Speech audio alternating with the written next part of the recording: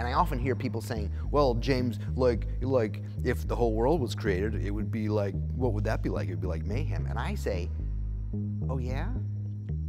Let's try it.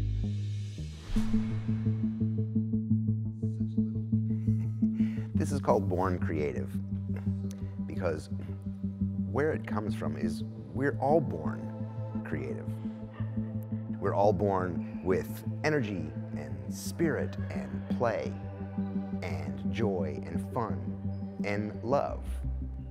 We're constantly asking, hey, look at me, look what I can do. We're constantly pushing boundaries. And that's what creativity is. It's constantly pushing boundaries. That's why creativity is dangerous, right? Because it always signals something new. It always pushes. And what I would like to do is help people understand that innate creativity that they're born with is still inside them.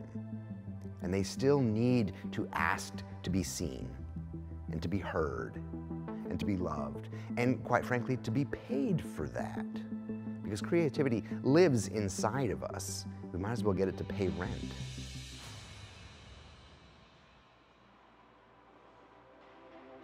I'm James Victori. I teach creativity, and this is Born Creative. I've got something in my eyeball. That was excellent.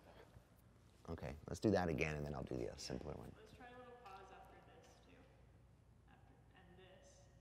too. And this.